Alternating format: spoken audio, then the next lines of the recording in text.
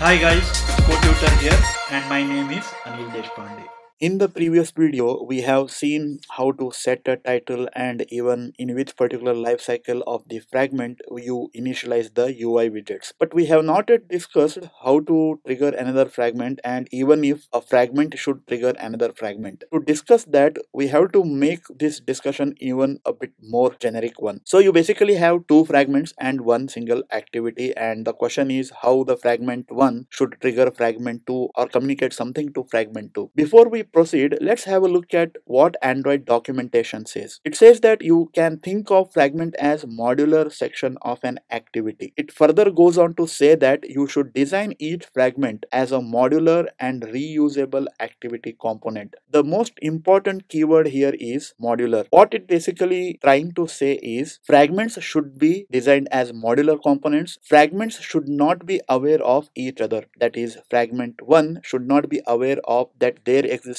another fragment 2, and fragments should not launch other fragments. What it basically means is if a click event happens on fragment 1, that should not trigger fragment 2 directly. What actually should, however, happen is the fragment 1 should communicate the event that happened in the fragment 1 to activity, and it is activity's responsibility to take a call on what it needs to do with this information and if necessary trigger fragment 2 or any other fragment that might be available in the application as per the application functionality. So this makes it very clear that it is the activity that is aware of all the fragments that are there in the application. It is activity's responsibility to add, remove or replace the fragments. Now the question is how the fragment will inform activity that a particular event happened. To do that, we will use something called as callback interface, and it is the callback interfaces that will be used to communicate the fragment interaction through the activity. When you get down to implementation details, it is nothing but a simple interface with a method. Now the activity is going to implement this particular interface. As a part of that, it will have to give the implementation of the callback method that is there in the callback interface. But if you pay attention, the callback method in the activity is just the implementation of the method. It is not the invocation. So the next question is who is going to invoke this particular method, and as you can guess, it would be fragments that will be invoking this particular method. But once again, how the fragment can invoke this particular method? Well, for that, fragment will be having an instance of a callback interface when the fragments are created, and then from the fragment, invocation to callback method will happen, and that will actually trigger the method in the activity to be called. And this is how the overall interaction will happen. It is better to understand this through a demo.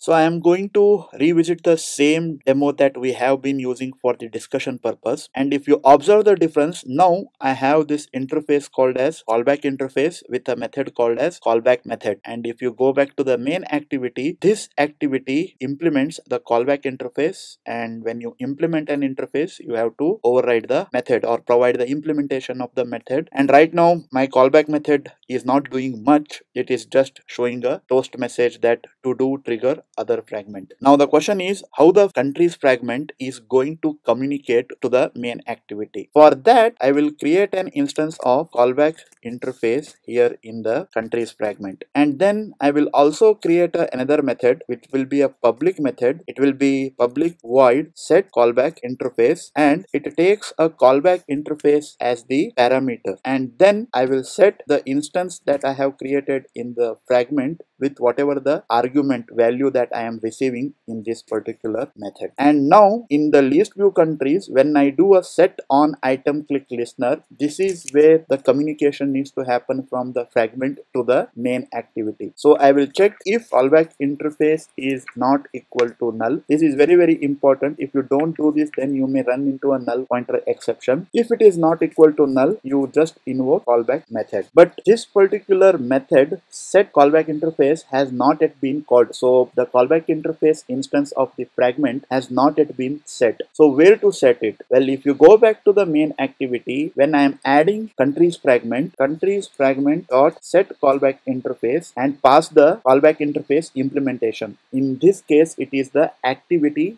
that is implementing the callback interface, and that is why this would work perfectly fine. And that's it. And if you run the code, you will observe that when I click on this, it will show a toast message. And here what you can actually do is, instead of toasting, you can invoke another method, add fragment description. So this is also a similar functionality where instead of adding countries fragment, I am adding the country description fragment. And if you observe the difference, here I am not using the transaction backstack, and here I am using the transaction backstack. You can make a guess why I am doing so. And when I click on this, now you will be navigated to a fragment. Right now, no matter what gets clicked, I am showing you a default country description because that is what the implementation looks like. So right now this is a very dumb implementation, but this was important because I wanted to demonstrate the important concept of how the callback interfaces work. This is one of the very commonly used design pattern in Java, not just in Android. Having understood how the callback interfaces work, in the next video we will see how we will use this concept to actually complete the functionality. So take care, see you in the next video. That brings us